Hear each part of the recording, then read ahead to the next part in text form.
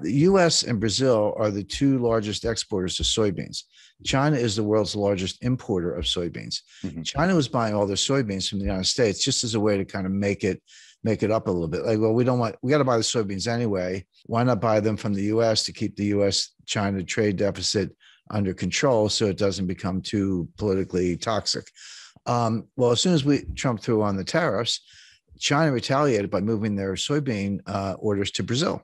In this video, Jim Rickards discusses the massive disruptions in global supply chains caused by US-China trade tensions. As China shifts soybean imports from the US to Brazil, the entire logistics network is being restructured, leading to long-term challenges. Rickards predicts that rebuilding these supply chains will take over a decade and highlights the hidden costs of past efficiency-driven models. He also explains how these disruptions contribute to inflation and foresees a shift to a more secure but expensive supply chain model with implications for global trade and national security. Stop buying U.S. soybeans. Well, that's not a phone call. I mean, you're talking about vessels, port facilities, agriculture, trucks. How do you get the soybeans to the ports? How many do you grow? Where's the fertilizer coming from? Et cetera, et cetera. And all those parties, the shippers, the cargo, the insurance companies, and so many people involved, banks, letters of credit, it's just a lot involved. They don't like short-term relationships. They say, okay, I'll do it. I want a 5-year contract. And China said, okay. So they reconfigured all those transportation lanes to get the soybeans from Brazil. All of a sudden, you're a U.S. soybean grower. You say, well, what do? Well, we started selling them to the Netherlands because the Netherlands needs soybeans too. So now instead of shipping them from like Port of LA to Ningbo and near Shanghai, we're shipping them from Port of Houston to, I don't know, France, or Marseille or someplace, or Rotterdam. So the point being, you completely scrambled all these supply chain relationships. I talked to the guy who, look, this is a worldwide endeavor, but he was probably the single most responsible individual for all the significant developments in the supply chain in the last 30 years. And he said to me, Jim, you have to understand, it took us 30 years to build it. We blew it up in 3 years. It's not going to come back overnight. It's going to take 10 years or more to rebuild it. And what I talk about in the book is supply chain 1.0, which is 1989 to 2019. And then supply chain 2.0, which kind of starts now, but is going to go indefinitely because it's going to take a long time to put this together. It's, it's like dropping a vase and it breaks in 1,000 pieces. You can't put it back together. You got to go buy a new vase. And that's what's going on with the supply chain. There will be a supply chain, there always is, but the new supply chain will look very different from what we've just come through. Because the whole 30 years of period I'm describing was built on efficiency, lower cost, lower cost, lower cost. It was kind of the Walmart model. So yeah, just-in-time inventory, everyone knows about that, but there's something called cross-docking. That's where a truck pulls up at a warehouse and you unload it. Instead of putting the stuff in the warehouse, you move it to another truck that then goes to a destination. The stuff never goes in the warehouse. Inventories are very expensive. They're costly to finance. You got to move the stuff around. It's called picking. Pick the stuff off the shelf with you. I used to drive a forklift, so I know a little bit about it. And put it on a truck. I used to unload trucks too. So hey, I've got 7 suppliers. Why don't I cut it down to 3 and do bigger contracts with each one and get lower unit costs? I've got 5 transportation lanes. Why don't I cut that down to 2? Get everything to Los Angeles and Seattle, as the case may be, et cetera. And they did it for 30, and they got costs lower, and Walmart and Amazon were the champions of this, but everyone else was doing it. But they missed something.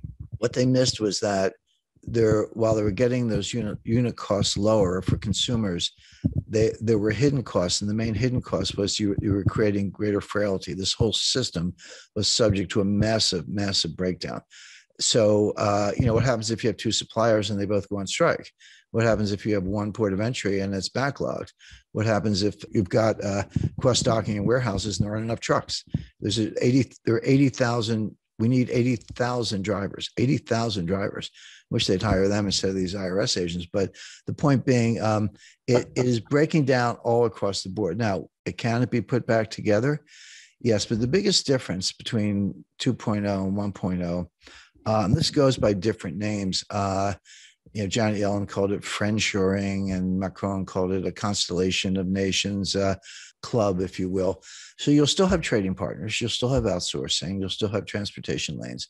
Jim Rickards discussed major disruptions in global supply chains, emphasizing that rebuilding them will take over a decade. Following U.S. tariffs, China shifted its soybean imports from the U.S. to Brazil, causing significant supply chain realignments. Rickards highlighted the transition from supply chain 1.0, efficiency-focused, to supply chain 2.0, resilience-focused, predicting higher costs but increased security due to new trading blocks that exclude China. He also distinguished between cost push and demand pull inflation, noting that current inflation is driven by supply issues and forecasting a shift towards deflation as the economy enters a recession. But it'll be members only. It'll be basically democratic, kind of liberal republics, Western Europe, the EU, of course, US, Canada, Australia, New Zealand, Japan, India, we expect to be included. Friendly nations, but China's out. We're decoupling from them. They're decoupling from us. This isn't US driven. The US is participating, but this is what China wants too. Both sides are decoupling as fast as they can. China can develop its own network, maybe Central Asian republics, some Southeast Asian suppliers and so forth, but they're going to lose customers. Well, most of their customers actually in the United States. We won't buy their stuff and we won't sell them our stuff, particularly high tech stuff. So the world's going to break, and these new clubs are going to be formed, and there will be trade and there will be transportation lanes, but it'll be much more restrictive. Now, will prices be a little higher? Yes, but it'll be more secure. So the way I describe that, if you buy insurance on your house, or I buy insurance on my house, you don't want your house to burn down. You hope it doesn't. But if it does, you don't think your insurance premiums are a waste of money. Like when you write that check, you're like, that's money well spent. When you pay higher prices for consumer goods, the delta between the old price and the new price is your insurance premium for a more reliable system. And also, there's a big national security component to this. And I talk about Russia and Ukraine and China in the book. So that's all. So the how the supply, what the supply chain breakdown means. Chapter 1, Chapter 2, what caused it, and we talked about that. And 3, where is it going? What are the constraints? And we talked about that. But then my editor, who's love working with us, she said, "Well, Jim, got to be a chapter on inflation." I said, "Of course we do. The supply chain breakdown is causing a lot of the inflation we see, and I'm going to write another chapter on deflation." And everyone's like, wait a second, why are you talking about deflation? That's coming next. People are not ready for it. I know the inflation's here. I buy gasoline. I shop in the grocery store. I get it. It's persistent. It's not transitory. I understand all that. But inflation has two major sources. One is the supply side, which is called cost push inflation. So that's energy price shocks, the stuff we're seeing coming out of Ukraine, fertilizer shortages, strategic metal shortages, component suppliers who can't deliver stuff to factories in Germany and they're shutting down, et cetera. The other cause is from the demand side, and that's called demand pull inflation. Basically, it's psychological. Consumers pull demand forward. They're like, hey, I was thinking of buying a refrigerator. I better buy it today because the price is going to go up in 6 months. And in the 70s, we had both. It started with cost push with the Arab oil embargo, but it ended up demand pull. I was starting my career at the time. Your boss would just give you a raise. You didn't even have to ask. Inflation was going up so fast. Like, I better give this guy a raise. Like, here's another, $30,000 or whatever, because people would quit. And that sort of spun out of control until Volcker squashed it all. Right now, we do not have demand pull inflation. We don't. This is not what's going on. We do have cost push inflation. The difference is hugely important because cost push inflation from the supply side, which is, again, when I talk about in the book, it's real, prices go up, but it's self-negating. The old saying that, the cure for higher oil prices is higher oil prices, because when they get too high, people stop driving. They shut down various activities. By the way, if you're unemployed, you're not buying any gasoline because you're not going anywhere. I mean, that's kind of a nasty way of putting it, but that's how cost push inflation, tips into a recession, and then prices come down.